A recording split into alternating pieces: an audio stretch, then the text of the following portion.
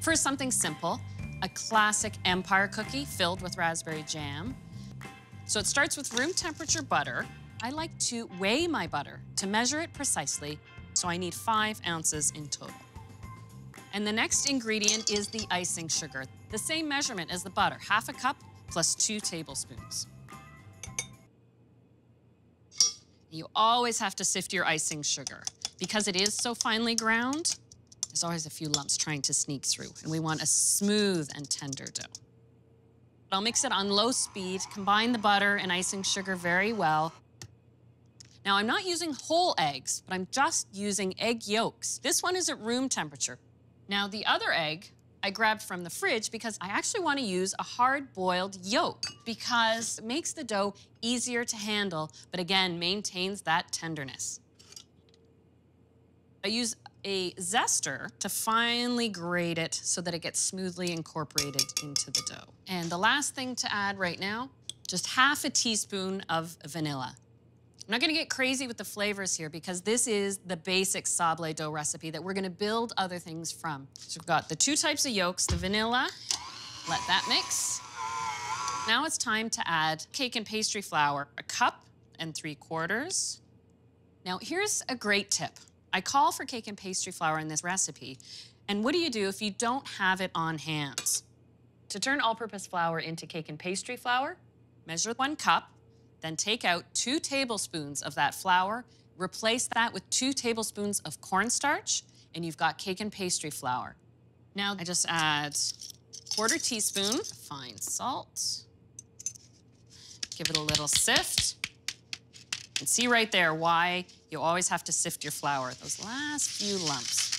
I like to sift using parchment paper. It's very tidy, and it's just so easy to lift and pour into your mixing bowl.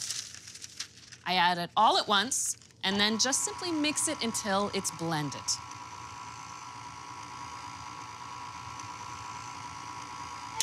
Now that the dough's come together, you can actually get a sense of that sandiness, why it earns the name sablé dough.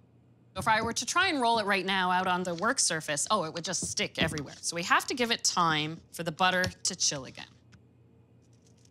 But I want to roll this out flat, so I've got it shaped in a disc.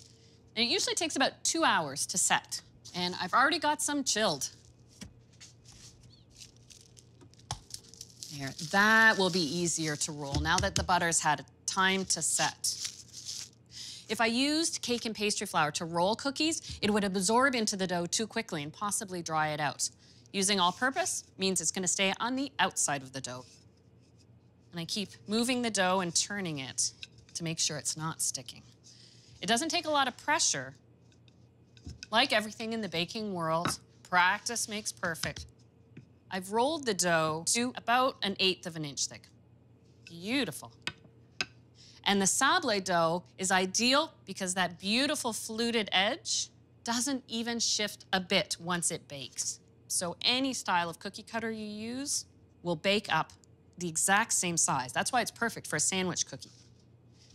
Now, I've preheated my oven to 325, and these take about 10 to 12 minutes. I can tell when the sablé cookies are perfectly done because there's just a hint of golden brown around that scalloped edge. Now, I baked these ahead of time and let them cool so I could fill them right away for you. So now we're gonna turn simple sablé cookies into Empire cookies.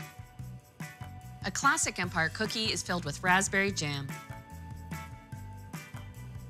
The top is then covered with a simple icing sugar glaze. And just let it flow to the very ends. And it's all finished off with a glacée cherry.